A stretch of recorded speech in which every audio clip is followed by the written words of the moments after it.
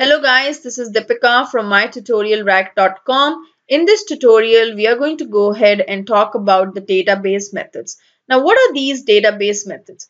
Database methods is also used for manipulation, for the data manipulation. They are very similar to the DML statements and they do the same exact thing that the DML does. But if they do the same exact thing, then why do we have to learn about database methods? Because the database methods are more flexible than the DML statements. Now, what do I mean by being more flexible? Let's take a look at the differences between the DML statement and the database methods. In the case of the DML statement, partial update is not allowed. What do you mean by partial update? Let's say we are doing an insert operation and we are inserting 10 invoice records. And as you already know that in the invoice record, we have a required field called customer. See, if you can go back to your application in the invoice record, you see this is a customer field and this is a required field. So let's say if you're trying to insert a particular record, an invoice record, and in that record, you are not providing the value for that required field.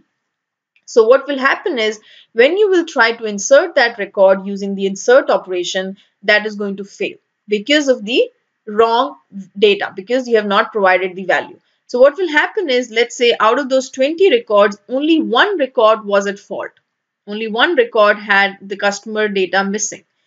But because it's a DML statement, all those 20 records will get rolled back, means none of them will get inserted, even if 19 were correct. Even the data for the 19 were correct. So they still won't get inserted because it's a DML statement, because in DML statement, partial update is not allowed. But whereas in the case of the database method, partial update is allowed.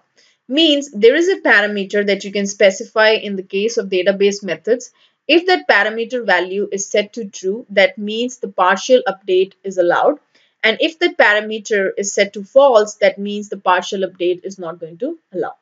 So that is what the database methods, that's why the database methods are very flexible. Because you can say that, okay, one of the record is at fault, that's fine. Just go through the rest of the 19 records and try and insert them.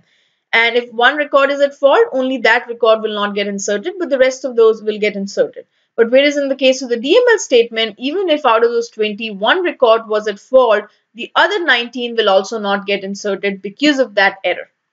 Now, in the case of the DML statement, another difference is you cannot get the list of success and fail records, because either it's going to be a success or either it's going to be a fail. So there is no way you can retrieve a list of, okay, which records were successful or which records were failed, because there's nothing like that. Either all the records will be successful or either all the records will get failed. But in the case of the database method, since you have this partial update, you will know that, okay, these are the records which were successful and these are the records which were failed. So that's why they are more flexible. Now, in the case of the DML statement, example would be like we have used insert and then the list name. It means insert that, but insert and the list of the records that you want to insert. In the case of the database methods, the syntax is a little bit different. It will use this database class, and inside the database class, we have this insert method.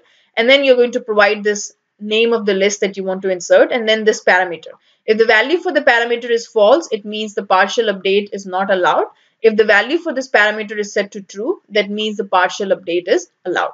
So this is what is the difference between the DML statement and the database methods. In the next tutorial, we are going to go ahead and do some example, and we are going to go ahead and see deep dive into the database methods. And I'll see you in the next tutorial. Thank you so much.